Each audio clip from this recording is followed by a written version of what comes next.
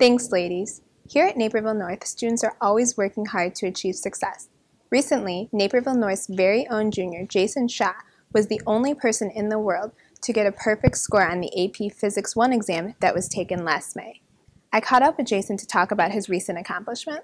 Because I saw online that only one person had gotten a perfect score in July, but I didn't know it was me until last week. So I was obviously really surprised by that. It is a big accomplishment, and I did have the ability to score a perfect, but obviously probably other people in the world also had the ability to score a perfect, and they might have just made a few mistakes on the test day. I think that the AP Physics class prepared me pretty well for the exam, but right before the exam, I also looked at some past tests by myself and also came in to take a practice test that Mr. Razi offered, so that helped a lot.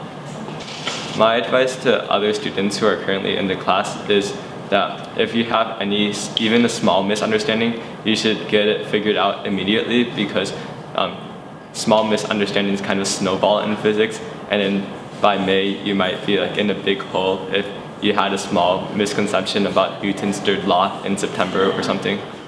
Thanks, Jason, and congratulations on your success. From Naperville North, I'm Marina Silva.